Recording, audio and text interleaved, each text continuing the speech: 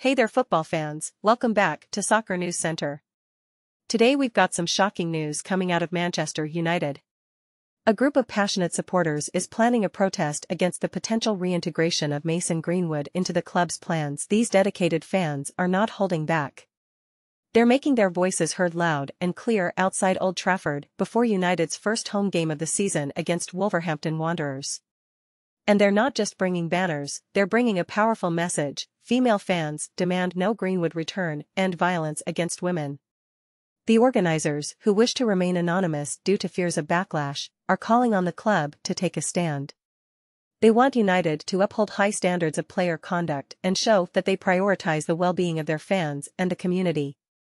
For those of you who might not be aware, Mason Greenwood, a talented 21-year-old player, has been out of action since his arrest in January.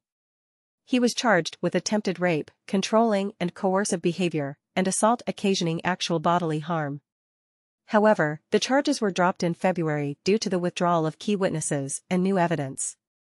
Now, Manchester United has been conducting its own investigation into the matter, and fans are anxiously waiting for a decision on Greenwood's future at the club. But these protesters are preparing themselves for the worst, fearing that he may be given another chance. If Greenwood does stay, United has reportedly discussed a phased process for his reintegration. This includes counseling and even a televised interview where he would be questioned about the events that led to his arrest. The final decision will rest with Chief Executive Richard Arnold, based on a report from other executives. But these fans are not backing down. They're planning to gather at the Holy Trinity statue outside Old Trafford, seeking support from fellow fans who are already protesting against the Glazer family's ownership of the club. They're even launching a Twitter account to explain their opposition to Greenwood's return. While the protest is being led by female fans, they hope to receive support from fans of all genders. And so far, they've been encouraged by the unity among match-going fans who are outraged and disgusted by Greenwood's actions. This issue goes beyond football. It's about standing up against violence and demanding accountability. Nike has already dropped Greenwood as a sponsored athlete, and United sponsors have expressed their concerns to the club. But there is a divide among fans, with some believing that Greenwood should be given another chance since he hasn't been convicted of any crime.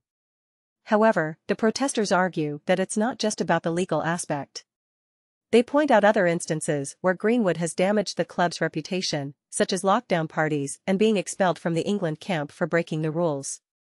They see an attitude of entitlement and egotism that they can't support. So, will Manchester United listen to their passionate fans?